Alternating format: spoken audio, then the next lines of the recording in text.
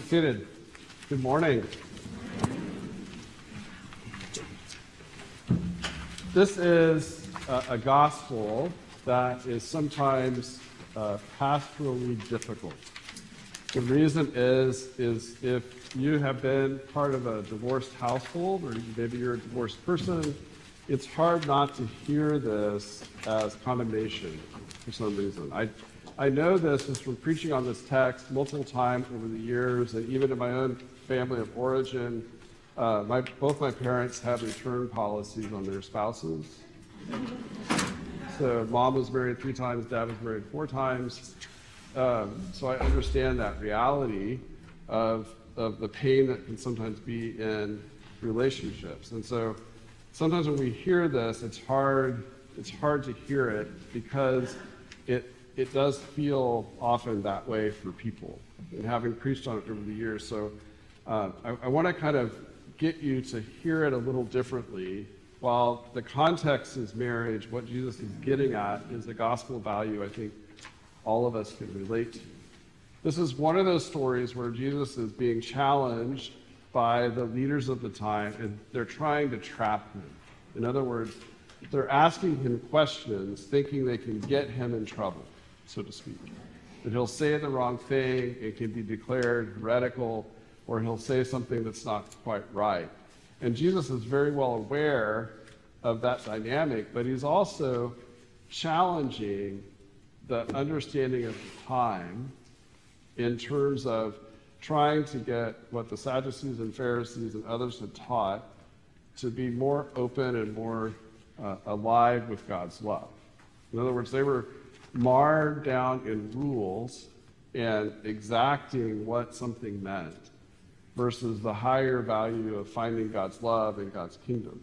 And part of why we can see this is juxtaposition with this story that he tells is this interaction with the disciples in which they're trying to keep the kids back, right? And he says, no, we have to let the kids come forward. And in fact, you should receive God's kingdom as if you're a little child, not as if you're, a ritualistic adult who can't see past their own selves, right?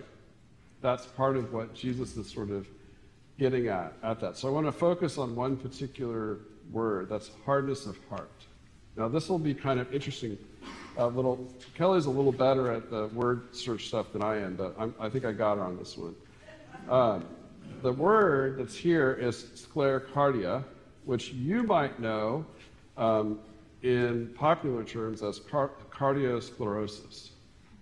So you know what cardiosclerosis is, right? It's hardening of the heart and the arteries. So literal translation, just ordered a little different in English, but that's the actual word that is being used here, is that. So this is not that Jesus is saying, don't eat fried foods.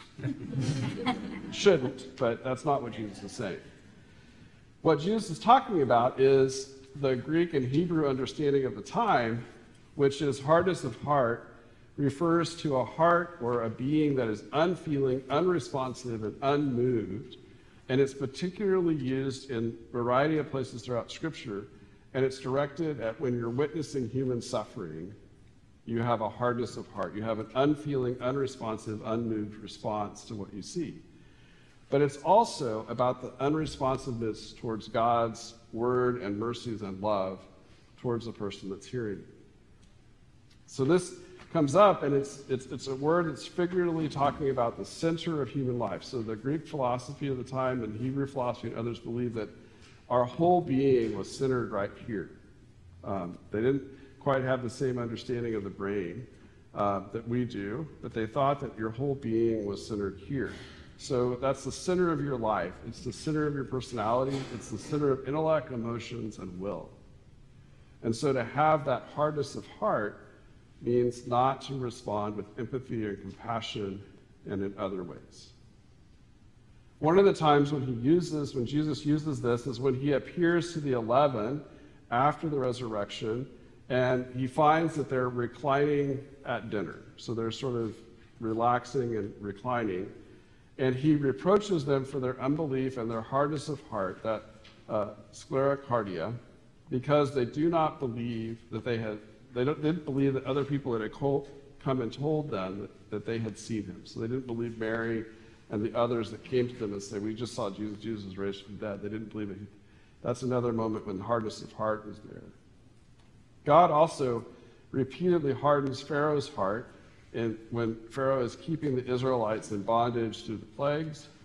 And in Deuteronomy, one of the verses that talks about the same kind of concept is that there's a verse that instructs people not to harden their heart against the poor, but to open their hands to the needy.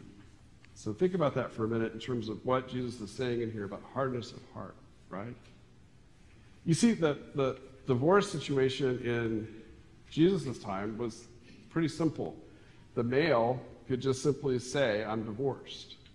And then the woman would no longer be married and then would no longer be able to reside in the household, would not be able to own property, and by Jewish law at the time, if they're living in that community, could not marry again, and was basically put on the streets.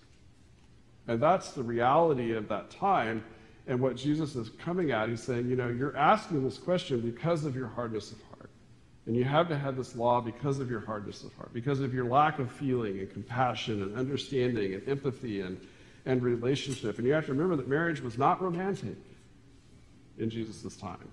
There was no flowers and cards and Valentine's Day, and courting was arranged. And it was the exchange of property as part of the marriage ceremony. You would receive cattle and land and other things. It was nothing like what we understand marriage to be. That sort of romantic notion and idealistic ideas of love and all those different things. And so that's the importance of hearing the scripture in that context and not necessarily getting caught up in what our context of the brokenness of relationships in our own life. So let's talk about that hardness of heart. I was at a really wonderful funeral yesterday at another congregation for a friend of mine's mother and the woman that I knew very well. And he used a term in his talk that I just really loved. He said, we're living in a time of heightened political pulse. I just kind of love that. And went on to say, the political pulse is always present with us in this society. In other words, we're always sort of aware of our divisions and disagreements and the realities. But right now, 30 days out from a presidential election, in a heated moment, it is pretty loud, and maybe that's the only thumping that you can hear. I just kind of love that image. It was a great way to think about it. And we're hearing a lot of what I sometimes think is hardness of heart being elevated in this moment. I am just going to give you an example of what I mean. I want to talk about what happened with the hurricane and the level of destruction. I think we're just beginning. For those of us that are far away from North Carolina and Georgia and Florida and places like that, we are far away. We might see some media images, but the reality on the ground is so overwhelmingly difficult that I think we can't even fathom. We just can't fathom the kind of destruction. The Diocese of Western North Carolina, which is in part of the area where the really horrible floods have been, and the flash flooding and the mudslides and all the different things that have happened, they reported through their cathedral that 28 of the congregations in their diocese are incapacitated and likely their buildings will be unusable in the future. That's not 28 in one town. That's not 28 in one area. That's 28 in a third of the state of North Carolina, a broad area. And that's one part of the community, a very tiny sliver of the community, just thinking about congregations. I want you just to imagine that our diocese has 44 congregations. And their diocese is a little bit bigger than ours, but not that much. That's the level of difficulty that they're dealing with. And I think the hardness of heart is showing up, and there's sort of a hyper-criticism of what the government's trying to do in its rescue effort, whether it's federal or state or local, and there's all kinds of accusations. And the hardness of heart is because it's convenient for the political polls to kind of get what we want, right? Or maybe to get the right people to vote a certain way because this person or that person. It's not about the compassion and the reality of the suffering that the people are going through. This is the time for everybody to work together because millions of people are suffering. And that's the danger of that hardness of heart. And that's one place that I think we can talk about. Now, how many of you are Native American? Just a few? Have some Native American in your, a couple. Okay. You guys don't have to listen to this.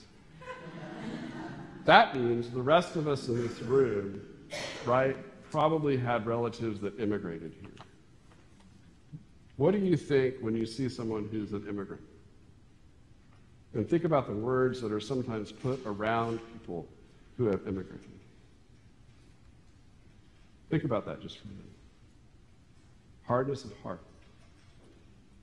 I did my own, in my family of origin, part of my family came from Ireland. They left Ireland in the late 1800s, and they left because there was famine, and there was difficulty, political difficulty, and incredible poverty.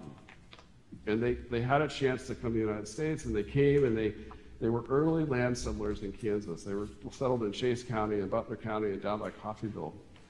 And they literally, we found a paragraph that's written where they went to the post office near Emporia because they were supposed to meet somebody there, and there was one small building and a stick that said post office. And they had seen no other people for 3 days. And they were escaping something that was horrible, only to come and to have to work really hard to eke out some kind of life. And I've seen pictures and the realities of what they were living in. My grandmother had no birth certificate because she was born in Oklahoma Indian Territory. She was a Sooner. So she was born in Oklahoma, never had a birth certificate because of that. She was born outside the United States. These are some of the realities and the poverty that they were facing. And so I stand on the shoulders of people who made sacrifices and realities and left their home country to give something, right? More opportunity. And so every time I get a chance to go to school, to college, to work, to have the freedoms that I do, to have the home that I own, I have to think back to those people in that generation that made that long journey to this place. So those many immigrants that are coming into our communities, where is our compassion and empathy? Where is our willingness to listen? Where is our willingness to reach out and to incorporate and to bring in? Instead, we have a hardness of heart. We have a pushback. We have blame. We have projection. We have accusation. These are some realities that I think when we hear the scripture that we have to take it literally to heart in our own lives to think about. I bet if I ask you to raise your hands, I'm not going to, but many of you have in your own family people that don't talk to each other anymore. Maybe for months or years or decades. Or people who can't come to the same events together or other kinds of realities. And sometimes when you dive in, they're not really sure what they're still fighting about. But man, it's not going to happen. It becomes that sort of, that place where we get hardness in ourselves. Or sometimes we have it within our own households or with neighbors or with others where we're living and it's that unfeeling, uncaring, discompassionate reality in which we just don't want to see our fellow people or humans for who they are in their own suffering and challenges and realities. Now, I'm not talking about abuse situations, okay? If someone has been abused or is abusing someone, you should not stay in a relationship like that. That is not about the hardness of heart for the person that needs to leave, to need to be out of that situation. But it's, I think, a reality for all of us. This is what Jesus is trying to get across to his disciples. He's pushing them, right, and helping them to understand. The great thing about the disciples is they get it wrong all the time. So it invites us in our frailty, in our learning, in our need to sort of continually grow and to develop, to understand that the disciples, even in their chosenness, like in today's, they just didn't get it. They tried to keep the kids away, right? He's like, come on, guys. You're not hearing the message. You should be like these kids who are so eager to come and to be part of who we are That should be how you come to the scriptures, how you come to God, how you seek out God's love. And that's part of what we're called for. So what do? Right? It is for all of us as people of faith to live out our compassion and our empathy and to let our heart be open to the realities around us. Even when the pulse of the political world is loud and drowns out sometimes the other sounds that we need to hear. It is to not forget what we're called to be. I was serving St. Peter's in Conway, Arkansas when Katrina hit New Orleans, and that's about 6 hours away from New Orleans, so in the neighborhood, so to speak. And if you remember that, it was a devastatingly large storm, and it pushed back and pushed over, the water pushed over dams and other things that had been built that they thought would hold a storm like that back, and it didn't. And a lot of other things. The storm kind of came up, and then it kind of parked and just dumped a massive amount of water into an already water-soaked area and caused incredible flooding and destruction. And people were left without anything or any services or any realities for several weeks. And we got a call in Conway, our mayor got a call, Tab is his name. He got a call from the government and from FEMA and said, we're bringing people to your community, can you house them? And the number was between 1,500 and 2,000 people for our community of 40,000 people to house. And Tab, of course, said, absolutely. And then he called all the pastors and priests and other people together and other community leaders, and he called us together, and he put the African American pastors in charge, because we thought that most of the community coming was from the African American part of New Orleans. It put us in charge and then worked with us and challenged us to do what churches do best, and that was to create a whole lot of potlucks for these people and to put beds together and to figure it out. And we opened our schools and our community centers, and we made shelters practically overnight from the resources from within the churches and other community partners. And we went to work, and we worked with FEMA, and we got organized. And some of us were on the intake team, and some of us were on the food team, and some of us were on this team, and some of us were doing this other stuff. And it was chaotic, and nobody really knew what anybody was doing, and we were doing the best we could. And then all of a sudden, the buses came, and it was 2,000 people. In the beginning, I helped with some of the intake, and we would meet people, and we'd just kind of get their names and get them entered into the computer and help them apply for the aid that they could get to help them so that the FEMA could get them rehoused as soon as possible. And there were world-famous jazz musicians. There were doctors. There were lawyers and teachers. There were people who were poor. There were people who'd been separated from their families in the disaster. People who couldn't reach their families, couldn't call, had no access to a cell phone or telephones. Mothers who were separated from their kids because the kids had gone somewhere else with another person to get safety, or they had floated this way, or different realities, and people from all walks of life who had it all together a few days before. And suddenly we're in this abject moment of need. Now, our mayor could have been hard of heart and said no. Our mayor could have doubted our ability as a community to pull together. We could have fought with each other. The pastors and the people who were pastors of the giant churches in town, which were white churches, could have fought about the African American people being put in charge. There could have been all kinds of realities, but that wasn't what it was. Everybody understood the mission of compassion and reality, and that we had to do something that was the right thing to do in that moment. And Tab, in his leadership, let that heart flow with love. We have to remember this in all that we do. That when we encounter some of these difficulties of the world, that's the place that we're called to be. That's where Jesus wants us to be with our heart, with our being, with our soul, is to act back, right? Is to move out of that place and to not be hard of heart. I want you to take some time and think about this week, because I think it's something all of us need to self-reflect on. What is our hardness of heart in our life?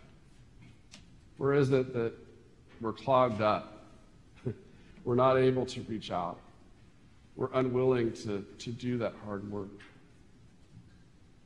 But where are we also willing to live out the way that Jesus wants us to live out?